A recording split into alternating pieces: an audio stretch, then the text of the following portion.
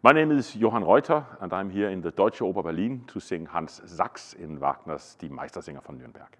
My first time here at the Deutsche Oper was when I jumped in the year 2000 for the 8th Gala to sing excerpts from Le Nozze di Figaro by Mozart, and it was such a great experience. I also remembered saying to myself that I should really enjoy it because it might be the höhepunkt of my career. Luckily, I've been back here many times since then. I've been doing premieren. I was in the premiere of the Nabucco. I was in the Wozzeck premiere. And I've also been doing plenty of Wiederaufnahmen here.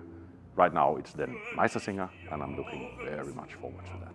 Right now we're in the middle of rehearsals, and together with Jossi, Wieler and Sergio Morabito, we're developing the characters. For me, that also means exploring the less sympathetic parts of the character, which is pretty challenging but also very interesting. I've been singing lots of Wagner roles, but maybe Hans Sachs is the one that I can relate to the most. For that reason that he's a human being. Many of the other Wagner characters are gods or ghosts or knights and larger than life. But in Sachs there are some real feelings and some real thoughts that are really interesting to follow. Hans Sachs is a shoemaker and a poet, and he combines the two.